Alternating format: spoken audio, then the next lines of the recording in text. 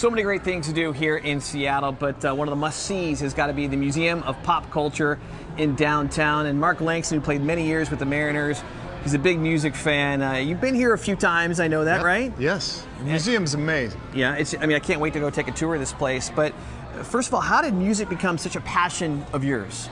Yeah, I think it's anybody. Anybody that listens to music becomes a passion. And when I was a kid, you used to use music as a driver to get you ready for your games in high school. My buddies and I would sit in the car and crank it up and try to get ourselves the energy that we needed to participate for the day.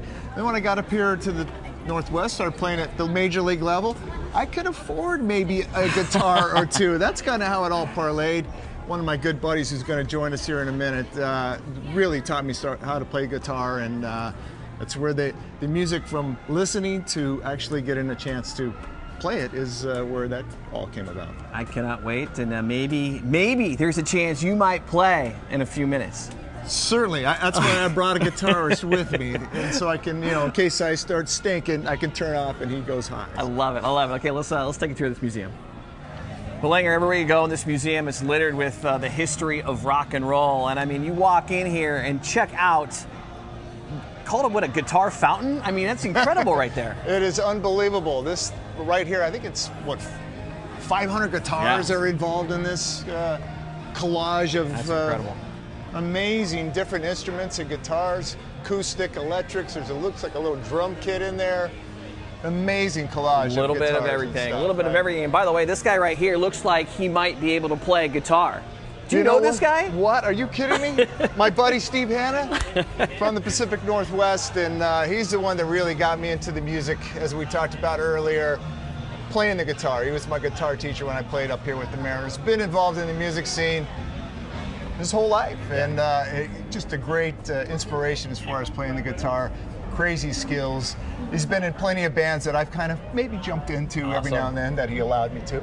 So Steve, welcome. Yeah. Steve, why is this area such a great hotbed for music? And why has it been growing so much over the years?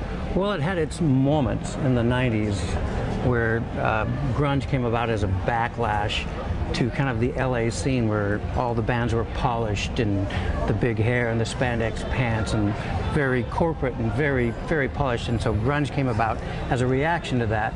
And that's always kind of been a Seattle feel. And so things changed from the 80s to the 90s and it started right here. I love it. Well, they got some great exhibits here, so let's go check some out. One of them on display right now is all about the great David Bowie. Let's go that way. All right, well, now on display is a David Bowie exhibit, and fellas, you can see they got photos from his early days until his final days on stage, and you were just telling me that you get mistaken for David Bowie. Usually it's Chuck Finley, but David Bowie is the one that's come up more than anything else. I can't figure this one out. In fact, it might have been a month ago, a month and a half, I ordered a pizza, guy came to the door and goes, oh, well, actually it wasn't a month and a half because David Bowie still hasn't been around. So it's been a while, but when I ordered a pizza, guy came to the door and goes, you're David Bowie, and I went, no, I'm not a David Bowie. So I've had that comparison, but I don't know, I'll take it as a compliment. He's a huge rock icon, and to me, if you want to call me David Bowie, I'm okay with that any day of the week. Steve, when you think of David Bowie, what's one of the first things that comes to mind? His versatility. He started off with edgier things like in his early days with the Ziggy, and then later on when he branched out into brought in all the horn sections and all the production, he was a chameleon both visually and artistically. Yeah, so these pictures are absolutely amazing, but you guys were talking about guitar playing earlier. They got some guitars in here we need to check out. Let's do it. You guys might never leave. Yes.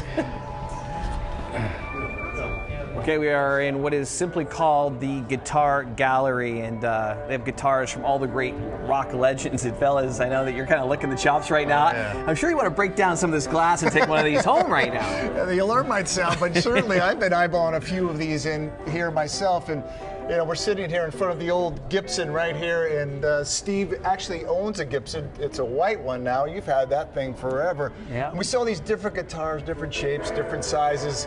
It's all about the sound. Each one has their own unique sound. What draws you to that guitar? I think it's the feel, it's the width of the neck, the action of the strings. Guys like Angus Young from AC/DC have played this a lot. It's a very light guitar. You can jump around on stage.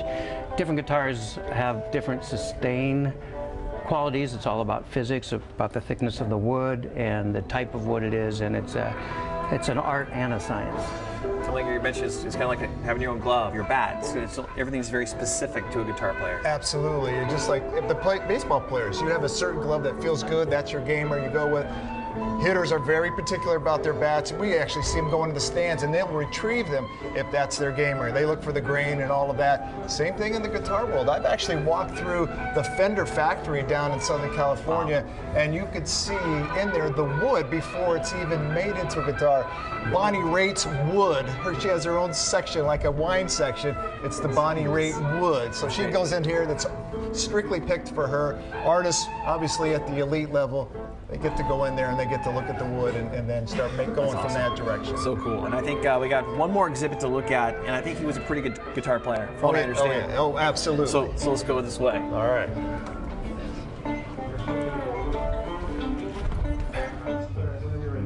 All right, we're now at the Jimi Hendrix Experience, and Steve, it's Seattle's own Jimi Hendrix, right? Yeah. When you think about Jimmy and the way he played guitar, what made him so good?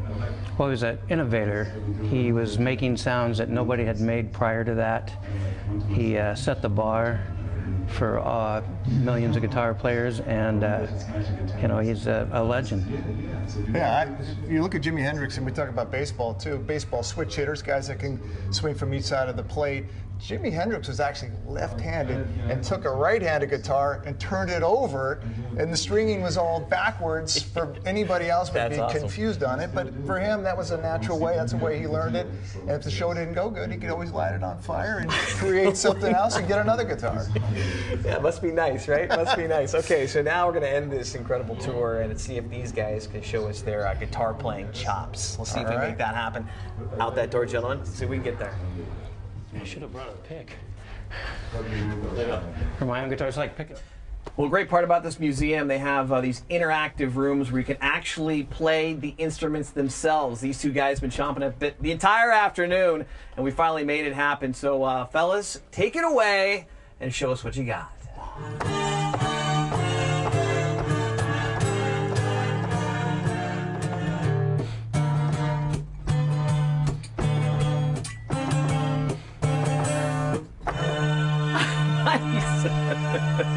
Well done. I can't even see the thing. Hey, that's Steve. That's Mark. I'm Kent. We don't have a band name yet, but we'll come up working with on something. it. Yes. Now it's time to go on tour.